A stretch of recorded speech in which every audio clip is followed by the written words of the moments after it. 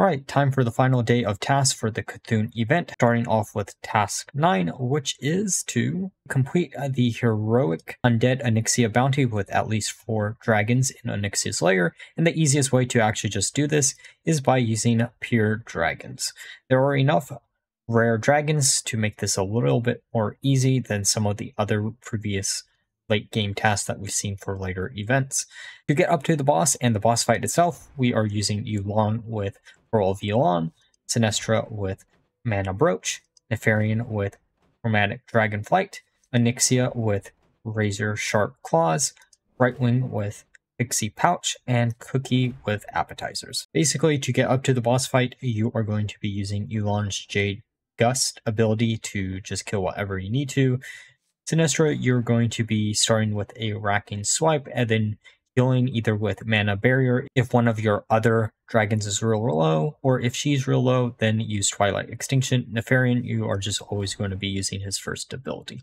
So with that all being said, let's look at how I did this with Dragon. Okay, so for the boss fight, we are going to be putting down Yu'lon, Sinestra, and Nefarian.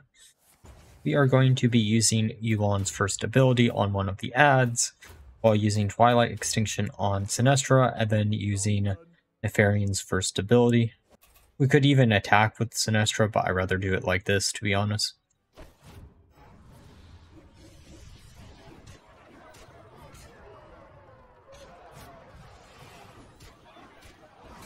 Got one of the ads dead there.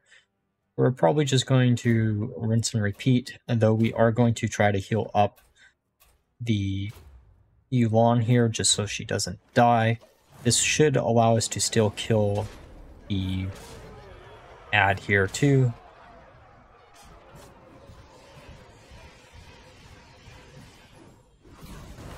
Then we just rinse and repeat from here.